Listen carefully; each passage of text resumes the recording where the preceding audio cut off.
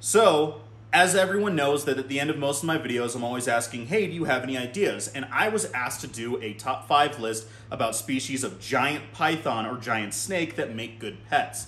Now, this one's going to be a little bit hard for me because honestly, in my opinion, giant species of snakes don't necessarily make the best pets for a large majority of people. However, there are certain things that I think people can do that will end up making that certain species of these larger snakes would be better pets than others. So, with that in mind, we're going to talk about 5 different species that I think could be good pets, and I'm going to go a little bit more into detail about that. So number 1, we're not doing the big 5, those being the green anacondas, the African rock sperms, retics, and Indian pythons. Those are the 5 largest species of python. Not all of those necessarily make pets, but a couple of them will be highlighted on this video today. That being said, every single one of these animals does take a great deal of responsibility as far as handling and knowledge and research and understanding about these animals in general before ever being considered to get that as a pet. However, I'm going to get more into that as we go through the videos as well as at the end. So, without further ado, let's get started. So when we're talking about these giant species of snakes, we're talking about snakes that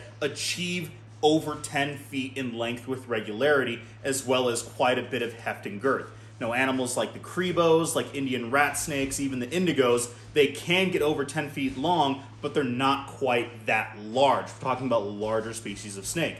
And so when we think about that, normally people don't think about boa constrictors like my girl Cupcake here. But as you can see, she is a very large animal. Boa constrictors, specifically the boa constrictor, the true red tails, some of those subspecies do very often achieve lengths of 10 feet or more. Now, there are several subspecies of the boa constrictor. They're found throughout South America, basically all of the entire continent, but there are a couple that in fact do regularly achieve that larger length. The first ones being the larger of the two on average, the Argentinian boas. We have one, he's a little male, he's still pretty small, and he's digesting a meal, so he's over there. But Cupcake here, she is a Guyana boa. She's one of the BCC, the boa constrictors. These guys, the Guyanas, the Surinams, the Peruvians, the Southern Brazilians, those are all different localities. What are you doing, silly? What are you doing? They're all the different localities of the boa constrictor, the BCC.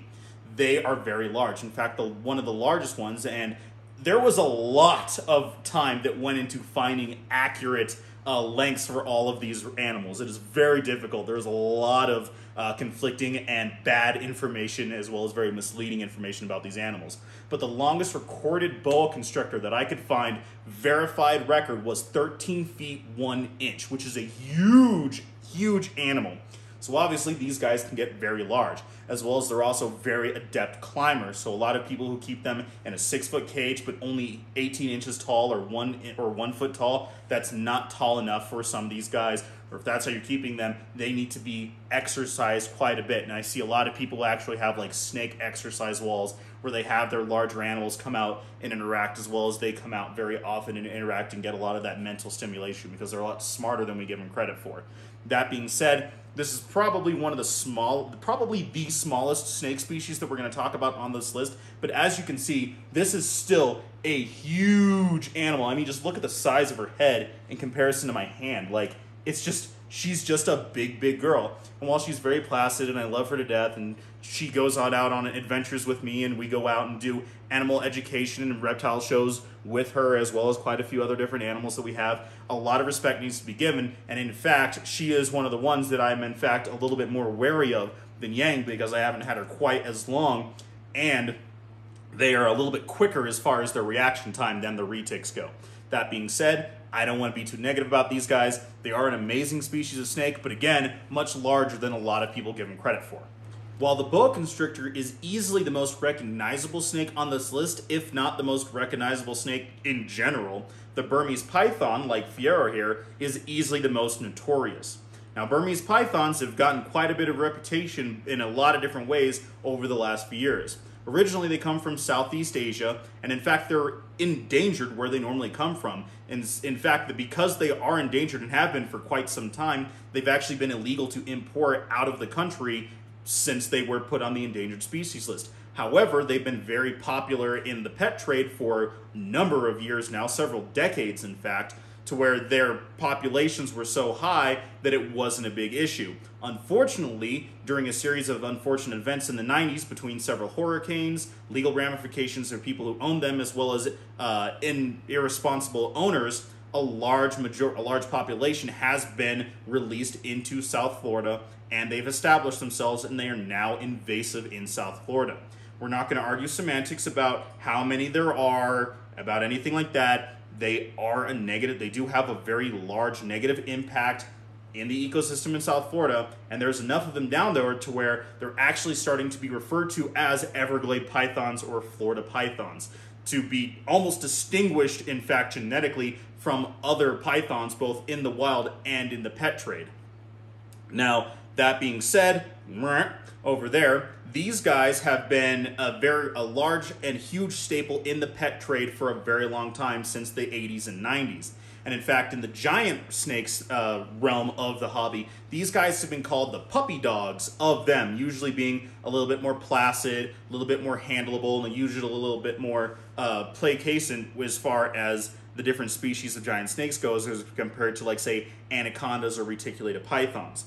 Based on my experience with working with not only Fiero, who is our very special little boy, as well as other Burmese pythons and several retics, I'm going to say that that isn't necessarily the most accurate description of these guys. It's very individualistic. They have different personalities, and the more reticulated pythons have been bred, they're really not the same animals they were back when Burmese pythons got that reputation for being the puppy dog of the giant snakes.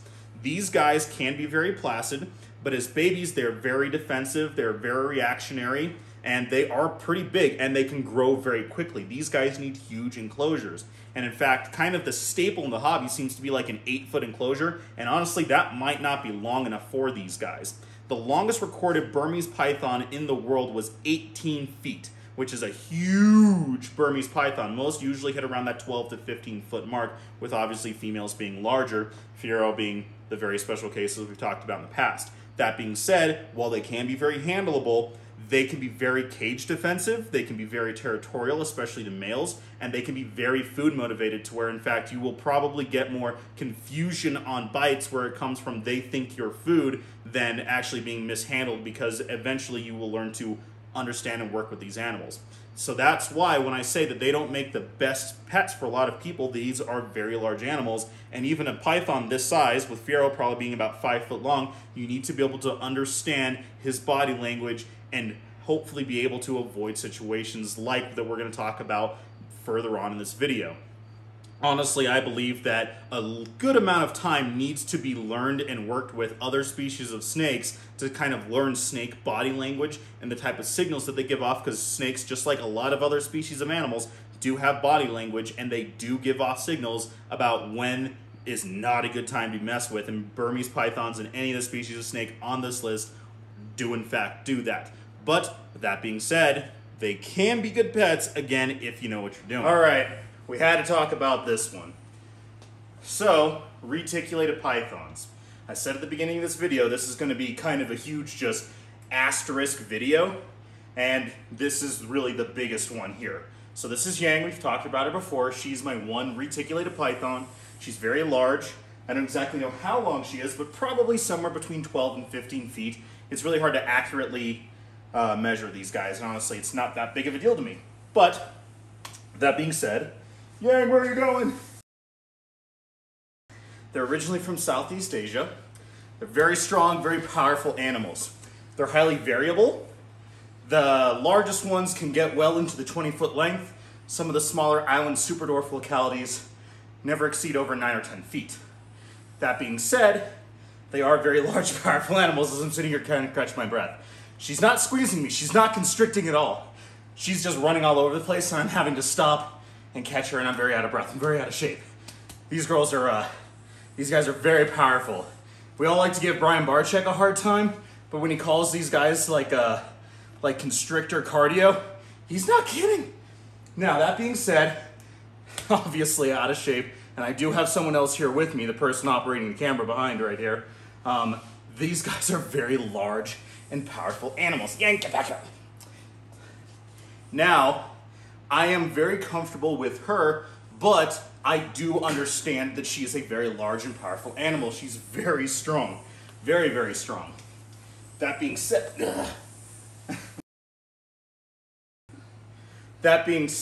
I had worked with snakes for about 5 or 6 years before I actually ended up getting Yang here. And that included some other larger constrictors like Burmese pythons and boa constrictors before I got her, as well as talking to other people who kept reticulated pythons and burms, so I knew kind of what I was getting into. That being said, mistakes do happen, as well as you need to learn to recognize their body language and things that they're doing. For instance, at this point in time, if we're interested in snakes, especially large constrictors, we've probably all seen this video. Now, what happened with this woman, clearly not keeping it or housing it properly is the biggest thing. And then number 2, flips it open, snake comes out, it's obviously very hungry. Now this is no fault of the snake, this is at fault of the owner or the handler working with the animal and not understanding that and not taking safety precautions. There are a lot of different techniques that people do use keeping these large constrictors like this to help keep both their safety in mind as well as the animal safety. Those techniques include using a physical barrier, tapping on the animals, using a snake hook and things like that to essentially make it so that way they are not associating us with food more so than, obviously, we are the source of food. But, hi Yang. But with that in mind, reticulated pythons are huge. This is the longest species of snake in the world. I mentioned it before, but it was very difficult to find the accurate and real recorded lengths of all these species of snake. The longest one was Medusa. It was a reticulated python in a zoo here in the United States, and she got 25 feet long. That being said, there was one that out of all of the different messed up and fake ones, 33-foot long anaconda and things like that, that obviously were very misleading, that I had pictures of the retic on the tractor plus 2 different anacondas, like individual snakes. There was one that was corroborated a long time ago by multiple people. It came up consistently, but because it was never actually recorded, it's not the official one. But that seems to be a 32-foot long snake that was in fact found. However, not officially recorded record, so we can't say that. And there's a lot of places like Reptile Gardens in South Dakota that says, go find me a 30 or 40-foot long python and here's a cash reward for them. That being said, these are very powerful, heavy animals that honestly there is only one reason why I have one python, and that is because I understand that even the large enclosure that I give her, even all this exercise and moving around and stimulation that I give her outside of her cage, is still so much work and effort and responsibility that I know personally I do not have enough time to give that to an animal who requires that. It's kind of like the large parrots and macaws and things where you need to give so much time and energy and effort into these animals, and these guys are so much more intelligent than we give them credit for. Yang is an amazing animal. She remembers individual people. She remembers my mom, like I talked about in the video where I introduced her to all of you guys.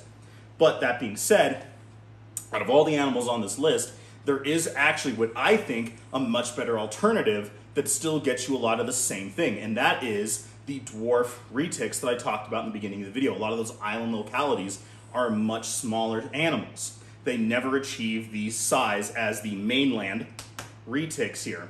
And people like Garrett Hartle, who works with Reach Out Reptiles, has been starting to put a lot of the mainland morphs and things that have gotten the retics honestly too popular, in my opinion, into those smaller animals to make them much more manageable. But so you still get this very highly intelligent, acrobatic, and agile and amazingly intelligent snake, but in a much more manageable package, because this is a lot. This is quite a few takes doing this because she just keeps kind of running around and just checking stuff out. She's not trying to get away from me, she's just curious, and she's so much stronger than me. So I think that if you had the real hankering or really wanted to get into these large constrictors, you stick with maybe one of the super dwarf or the dwarf mixed localities, because otherwise you're going to end up with something that potentially could be a little too much for you without a great amount of research.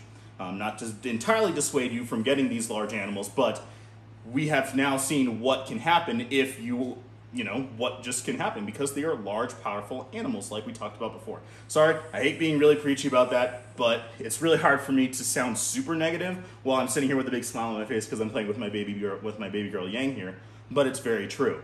And it was quite a bit of stuff. And as well as another big thing that we need to think about, and sorry, I'm just doing this all because I have Yang here with me right now, make sure that you have the ability to keep this snake. Doesn't matter any of the species that we talk about on this list, even if you wanted to get another one that I don't talk about on this list, you need to be able to make sure that you have the ability to keep them. That means that you need to make sure that they're legal in your state, in your county, in your city. If you're renting in your building, and then you need to make sure that you have plenty of room to keep them. As I talked about before, this 8-foot long cage may not necessarily be the best thing for them. And so if that's what you have, A, maybe don't think about getting that animal. And B, if you have that animal and that is what you can provide, make sure you give them opportunities and plenty of time to exercise and get stimulated outside like I do. While my cage is not necessarily the largest cage it possibly could be, I do give Yang plenty of time out of her cage and working with her and giving her lots of mental and physical stimulus, like running me ragged all around the shop. So with that in mind, we're going to continue with this list. Again, apologies for being a little too preachy, but I do love me my little Yang. This one was actually one that I wasn't too familiar with in general, and this is the Cuban boa. So the Cuban boas are in the same family as like the Dominican red mountain boas, those really pretty ones that I've talked about in a couple other videos. The only difference is these are actually the second longest species of boa in the world, coming in at only number 2 under the green anaconda. They frequently reach lengths of over 14 feet in length. Now, they're usually found in, obviously, the island of Cuba, as well as a couple other surrounding islands. They are the largest terrestrial predator on the island of Cuba, and obviously the other islands as well. They're actually a really cool species.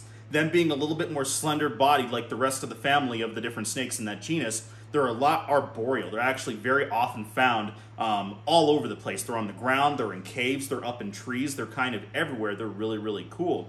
And as far as actually how their personalities go, is according to a lot of people who've worked with them, including Tom Crutchfield, they're actually very personable, very calm, and very handleable animals, especially as they get a little bit older. Young animals, with them being obviously little snakes in general, they're a little bit more reactive and a little bit more defensive, but as they get older, they're really, really cool.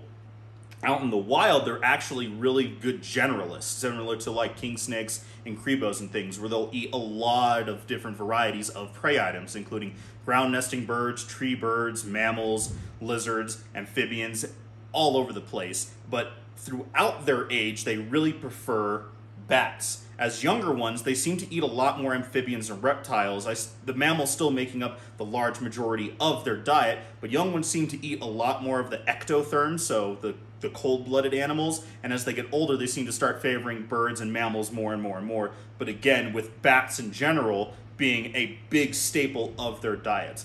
These are a really cool species of boa, and there's a little bit of variation of their coloration, but overall they kind of have that really nice kind of uniform reddish-orange color throughout.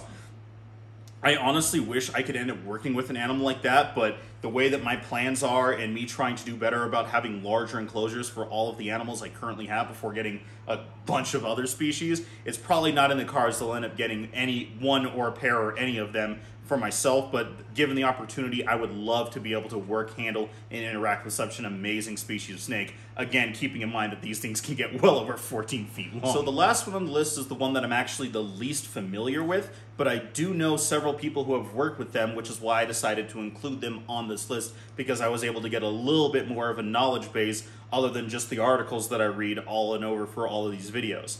This one is actually the Indian python. Now, these guys have a couple different subspecies, but overall they're found in Central Asia, Myanmar, Nepal, Pakistan, India, Sri Lanka, and they're really cool. They're very similar in appearance to Burmese pythons, but there are a few differences about them. Number one is that they are actually smaller than the Burmese. They usually end up capping out around 12 feet for the large females, sometimes a little bit more, males being a little bit smaller, but they average that 9 to 10 foot range, which is about the range that we talked about at the beginning of the video. They're also a lot lighter in color, and the behavior is a little bit different as well. They're sometimes called Indian rock or Sri Lankan rock pythons because they're found in a little bit more sparse open grassland areas like the African rock pythons that are known to do so as well.